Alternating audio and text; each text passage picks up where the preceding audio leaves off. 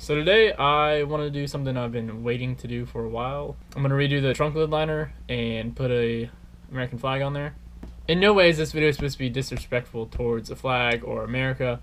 It's not about political anything, it's not about anything else. I'm literally taking something that is boring and doesn't get a lot of attention and it's just there in the background, and I'm going to make it cool and like not a centerpiece, but still like a main thing of the trunk with the flag. So it's going to become nothing into something. So don't get offended. This is no hate. It's literally just arts and crafts. So what we're going to do is pop out all these rivets and take the cloth lining out.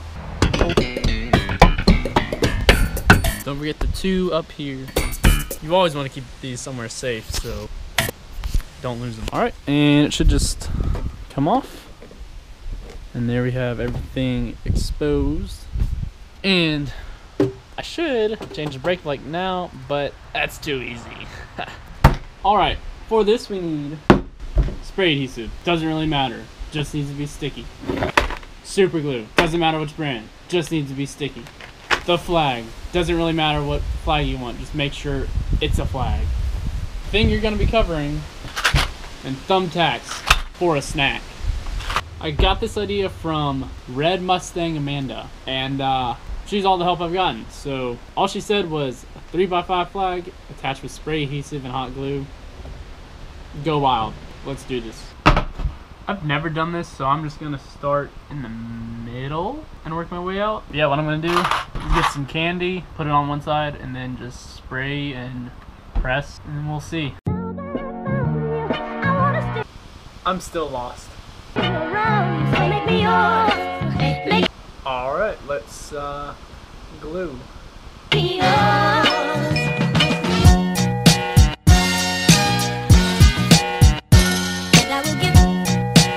This is what it looks like after I just sprayed here down.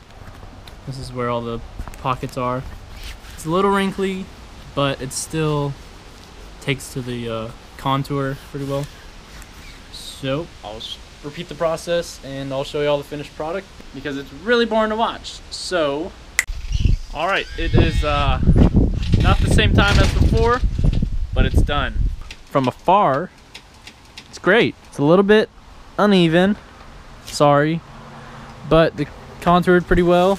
There's a lot of wrinkling, a lot of wrinkling, and you done?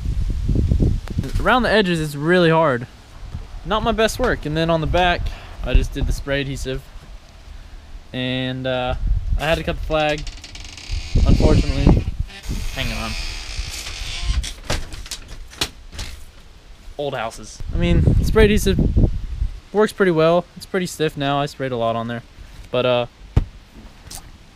yeah, so all we have left to do is cut out the circles, super glue them down, and super glue any other pockets like these. And right here there's a big void. I don't know if I'll try to indent that or not. Probably not. There's also you'll see. What you need: sharp things and some glue and a helper. So I got my friend Katie over here to help me. Here's a knife, and we're just gonna go at it. I never thought.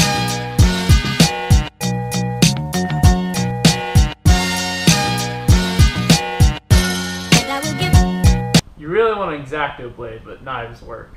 And this is what it looks like. So from afar, what you're seeing, it probably looks really good, but it's not. Now we're just gonna snap it back in. These things, wherever you threw them, go find them. You probably lost one. That's great, but just push them in. And don't forget these two up here. And boom, you're done.